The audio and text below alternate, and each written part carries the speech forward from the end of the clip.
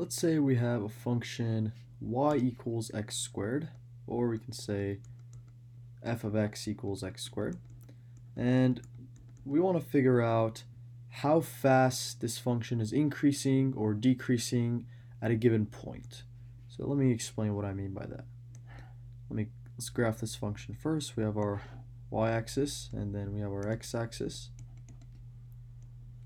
So y equals x squared looks something like, let me do a different color, looks something like this and this. And let's say we want to figure out at a certain point at this on this function, so maybe right here or right here, we want a good way to define how fast it's increasing. So it seems like the function starts increasing starting from here, and then it looks like the rate of increase actually increases. So first it's slowly increasing and then it starts going really fast, and we can say that that's exponential, right? This function is exponential. And let's say we want to figure out a way to actually quantify that growth and say, you know, at this point it's increasing at an x amount, and at this point it's increasing at a y amount. And a good way to do that is if we can say that what the slope at this point is. And obviously this is a curve, so we can't really say it has we can't say the curve has a slope, but we can say that at a certain point there's a certain slope. And we can't quite do that yet because we don't have our mathematical tools for derivatives, but that's what we're going to be learning in this video.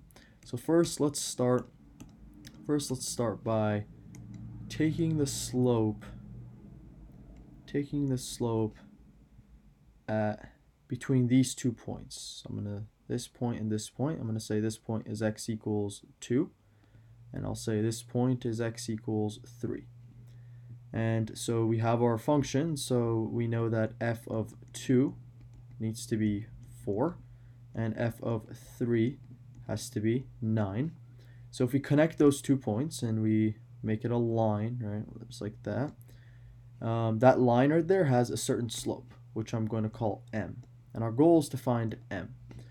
Well, we can just use our original slope formula, which goes by m is equal to y2 minus y1 over x2 minus x1. And I like to think of this as the change in y, or delta y, over the change in x, which in this case, the change in y is 9 to 4, or sorry, 4 to 9, which is 5, or same thing as 9 minus 4. Change in x, well, we decided we want to go from 2 to 3, so that's just 1. So the slope of this line right here is 5. So m is equal to 5.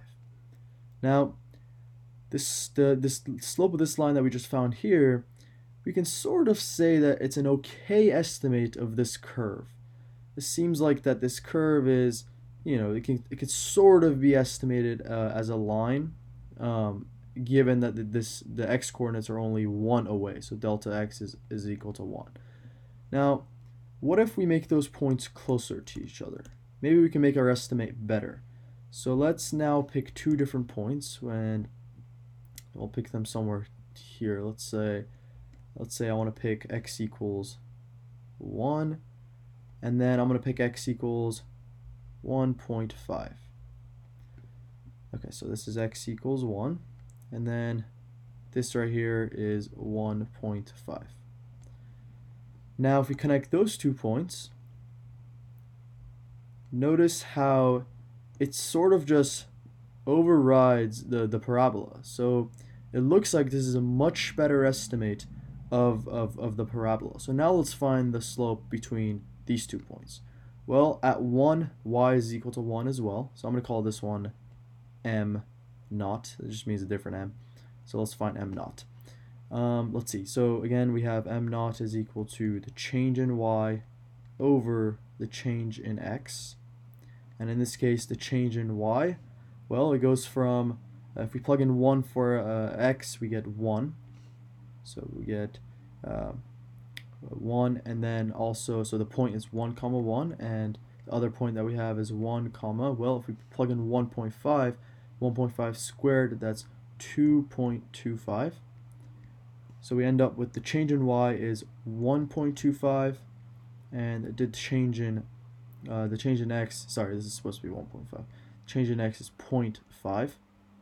And we can plug this into our calculator, and we notice that we get 2.5. So the slope here is 2.5.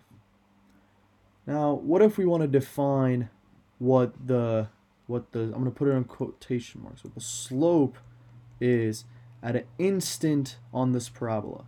In other words, at a singular point.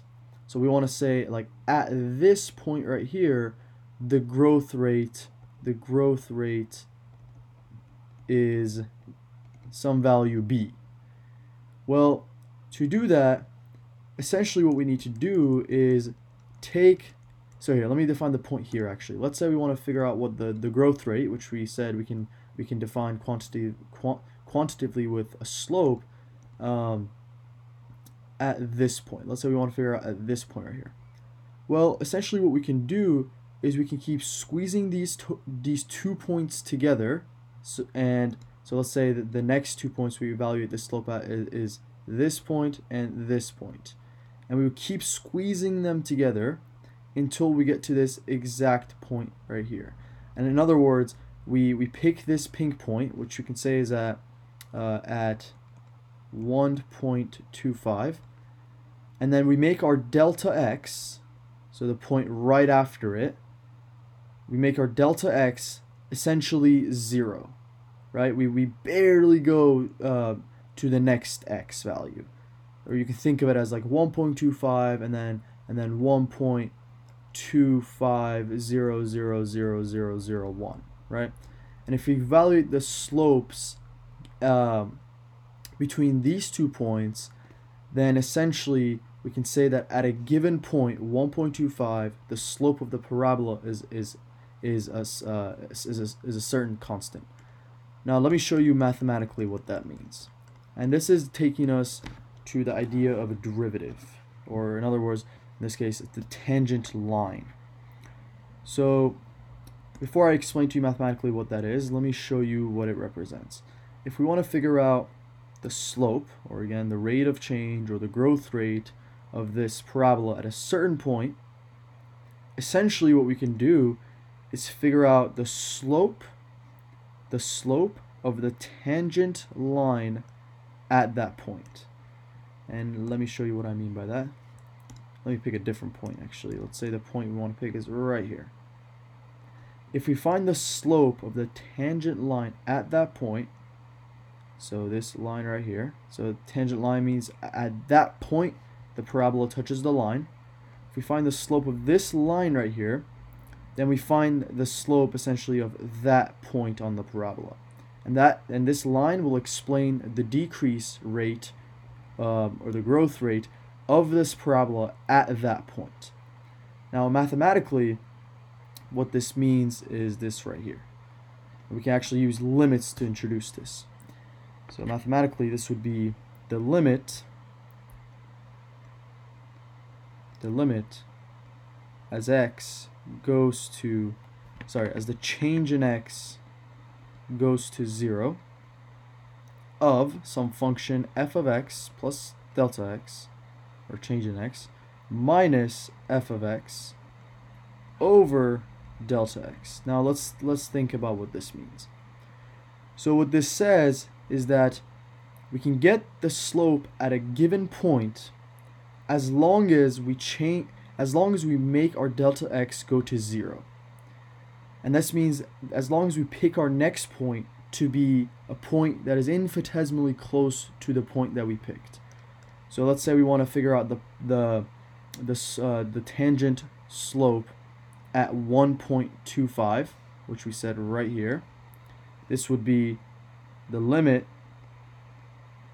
as the change in x goes to 0 of, well, in this case our f of x is x squared. So we have so we have x plus delta x squared minus x squared over the delta x. So this would come out to, and again we want to evaluate it at 1.25, so we can plug in 1.25 for x. In this case it would be the limit as delta x goes to 0 of 1.25 plus delta x squared minus 1.25 squared over delta x. Alright, let's keep evaluating this. Well, if we expand this polynomial right here, we get 2.25 plus 2.5 delta x plus delta x squared minus 2.25 all over delta x.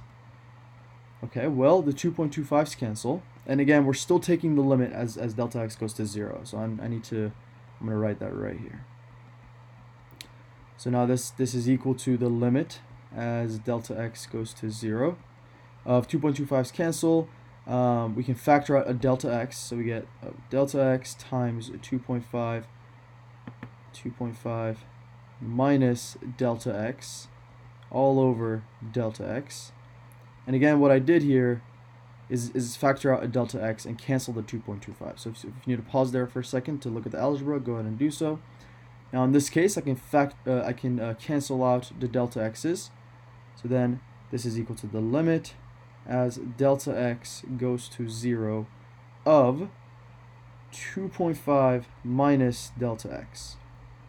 Well, now we can just plug in 0 for delta x, and this just gives us 2.5. Now let's think about what we did here. We found the instant slope of the tangent line at 1.25.